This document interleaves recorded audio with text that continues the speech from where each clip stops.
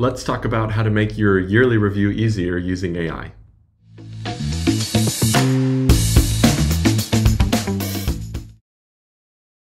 Everybody's talking about AI right now. I'm going to join the club and just tell you that large language models have made my life so much easier. And I've been using these tools every single day, and I've started to find a formula that works super well. And so you'll need something like ChatGPT, although any of the other tools out there that are similar will work as well.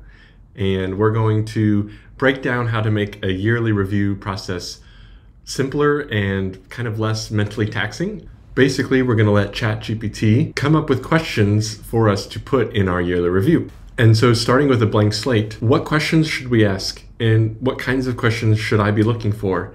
And you'll probably go to the internet and start researching yearly reviews or annual reviews or retrospectives. And there's a lot of information out there. Although the type of questions are important, I don't find that being overly engineered about it or thinking about it too strongly really matters. And so we will let tools like ChatGPT answer that for us. And so you'll need your note-taking app. I use Obsidian. You'll also need a language model. I use a tool called Raycast AI on macOS, and I have some links in the description for a free month of Raycast Pro. So check that out. We're just gonna build a bot.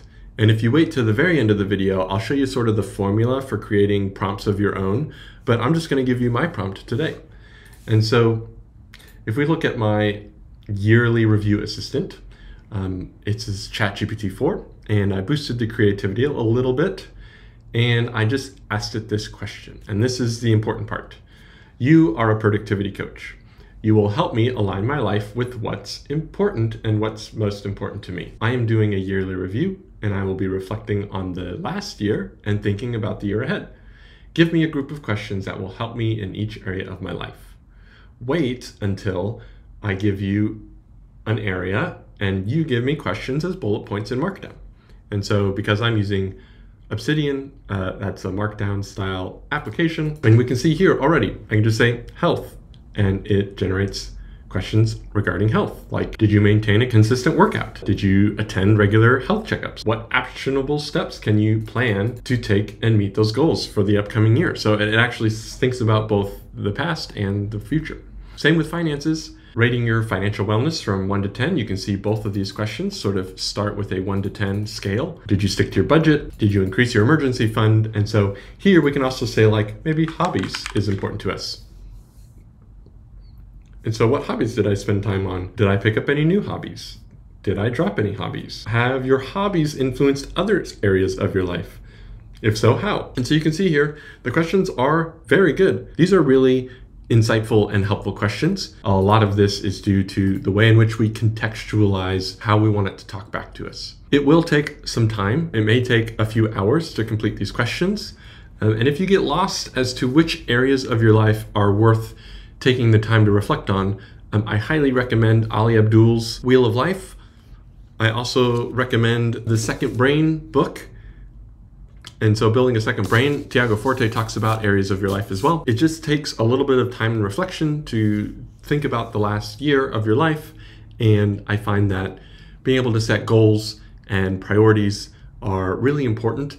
And when you just take a few hours of your year to, sharpen that area and focus, it can be sort of immeasurable when you take the chance to do this. And so I found that this process was much easier this year using AI to ask me the right questions. And then it's a matter of connecting the dots and taking the time to decide what's important to you and to be sort of realistic with how things have been. More importantly, setting some realistic expectations for how the next year can go for you. And so I hope that helps. Please hit that subscribe button, hit that like button, comment how you're using AI and what you think would be like, what you would like. And then finally, let's very quickly go into the prompt. And so the secret bonus prompt that I want to show you is that if you can tell AI what role it plays, what purpose that it's serving in the context of the thing that you're saying, and so you can contextualize that purpose as well. And then you give it a brief set of instructions on what you want it to do. And this is typically what you would be doing. And then finally, you set whatever additional conditions you might want, like outputting into Markdown. And so when you put this all together, you can see like you're a productivity coach, you'll align my life with what's important, and what's most important with me, doing a yearly review, right? That's the context, and I'm going to be reflecting on the last year and thinking about the year ahead. And so then give me a group of questions. And so that's finally the instructions.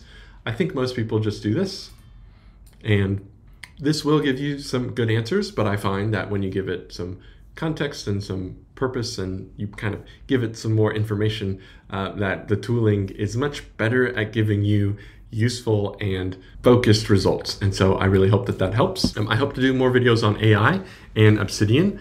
I will be talking a lot more about my second brain and how I'm managing information and knowledge and connecting my hobbies in the areas of my life and my projects.